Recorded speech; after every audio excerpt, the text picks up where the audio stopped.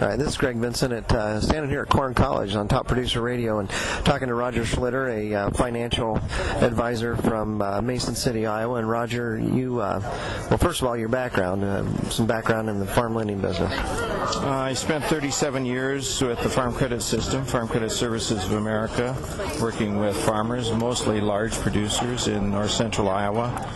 I grew up on a farm, and I left Farm Credit at the end of last year and started my own business of consulting and crop insurance sales.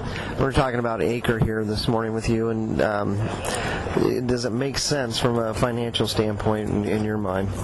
I think it does. I think everybody needs to work the numbers themselves so they feel comfortable in their calculators. Nearly every land-grant university has a calculator out there that you can use. But I think it does give you bottom-side protection, and I'm always concerned about bottom-side protection in the volatile world we're in today. Mm-hmm. Did it make sense at $5 corn? It still makes sense because you still are protecting the bottom side. I'm never worried about my guys making too much money if the market goes high. What I'm worried about is if we have an extended downturn in prices, how many guys can survive at our old target price versus a higher price than that.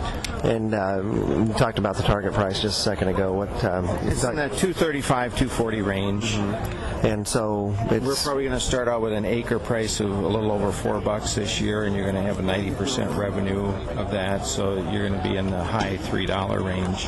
Okay. Some questions about landlord issues, and if you're a tenant and working with your landlord, what does it make sense from a landowner standpoint? I don't think it hurts the landlord, especially if we would have a downturn in commodity prices. It might be an advantage.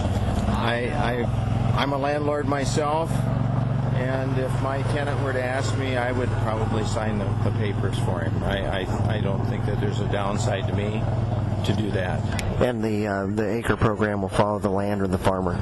It's going to follow the land. And once that farm is in, it's in for the duration of the program. All right, that's Roger Schlitter from Mason City, Iowa. Thanks, Roger.